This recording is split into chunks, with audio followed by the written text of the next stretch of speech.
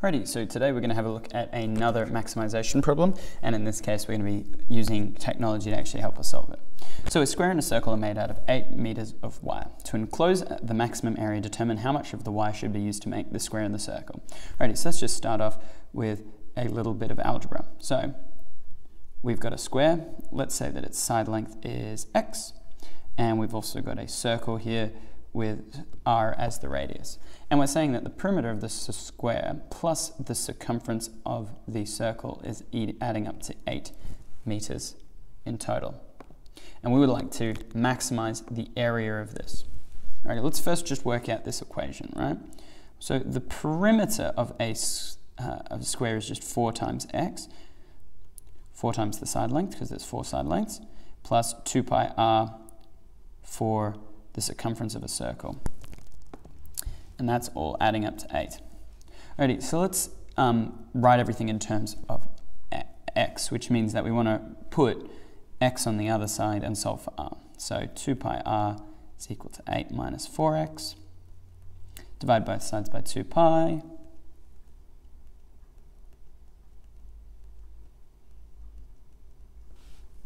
Let's factorize the top, and we can see that we get 4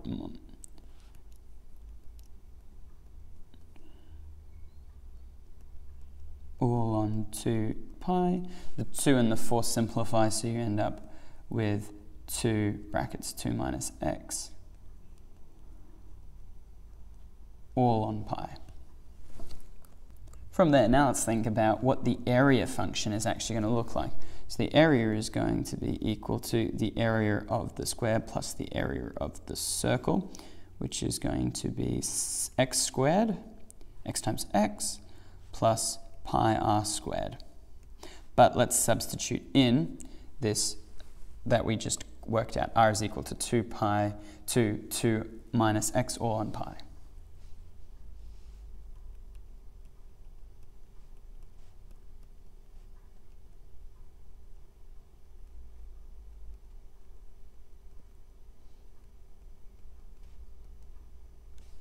And let us simplify that. So when we expand the brackets, the power of 2 by the indices laws is going to hit everything on the inside. So we get pi on the outside, and then we're going to get 2 squared, 2 minus x squared, all over pi squared. Alrighty, and we can simplify this a little bit. We've got a factor of pi on the top and a factor of pi on the bottom. So we're left with 1 factor of pi on the bottom. 2 squared is 4.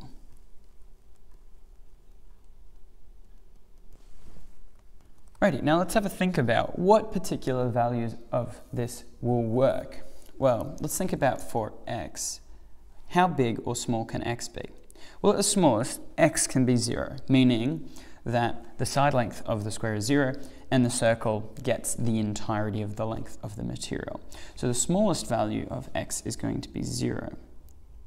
The question is, what is the largest value of x? Well, for the largest value of x, we have to think about, well, let's imagine the circle gets none of the length and instead we just get as big a square as we can. Well, we've got 8 meters, each side's going to have there's 4 sides, so divide 8 by 4, and we end up with 2 as being the maximum. So x has to be between 0 and 2, so we have these 2 endpoints. Now that we've got our endpoints, now that we've got a function, let's put it into the graphics calculator. Now that we've put the equation into the calculator, it's really important to think about our view window. Now again, our view window only needs to be between the values of 0 and 2. I always like to extend it a little bit. -2 is fine. 4 is fine, and we've got a scale of 1. So we're only interested in between 0 and 2, and that's fine by me. Let's draw it and see what it looks like. All right, this is a pretty good view of it, and you can see at 0, we've got a height about there, and at 2, we've got a height about there. So we're going to need to have a think about where is the maximum in this. Well, it has to be at one of the endpoints. Why? Because there's only a local minimum. There's no local maximum anywhere. So it's either going to be at 0 or it's going to be at 2. So let's substitute in 0 and 2 and see which one's bigger. So we have for the x equals 0, the maximum area would be Alrighty, so we get 5.09 square meters, and the other option would then be the maximum where x equals 2. So let's try that one as well. Alrighty, and 2 minus 2 is 0, so that whole second term goes to 0 and we're left with 4.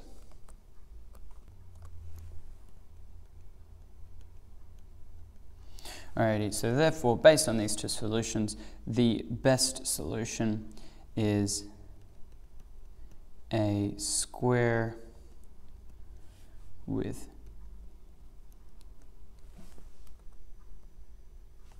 the best solution is a square with with a side length of 0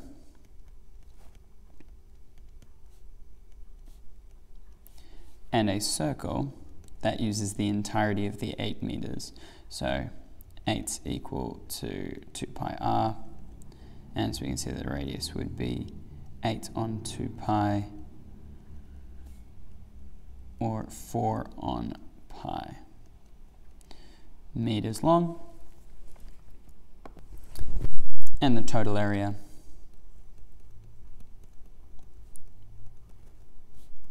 is 5.09 meters squared. Alrighty, and that's the end of the question. Alrighty, see you in the next video.